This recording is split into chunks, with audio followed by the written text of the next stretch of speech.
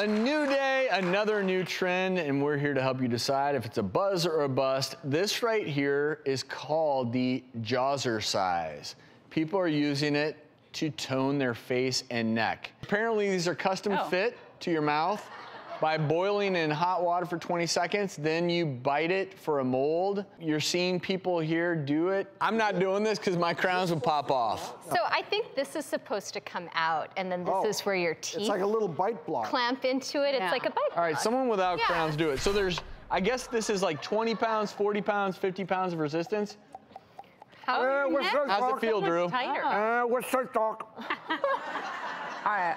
Wow. So is the idea that you're engaging your masseter muscles? Couldn't you just chew gum? Well, so this is If you an wanted interesting to- thing. Yeah, you could, but the whole idea is there's this whole new really hot trend, especially on social media, about facial exercises. And there's more and more data coming out that just like you exercise the muscles of your body, if you start to exercise the muscles of your face regularly, they lose less structure, so that you lose less volume over time.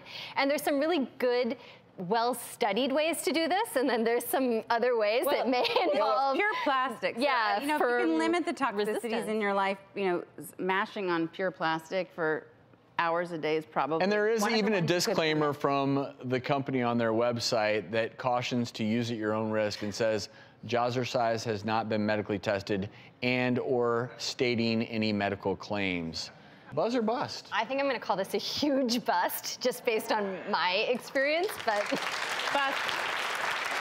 Bust too, but I think there is something to what you're saying as far as toning of the facial muscles. If you want to exercise your jaw, it seems to me that you would want to do it in a way that is physically appropriate, because anytime you're putting things in your mouth that aren't perfectly fitted for you, you have to worry about TMJ and other issues.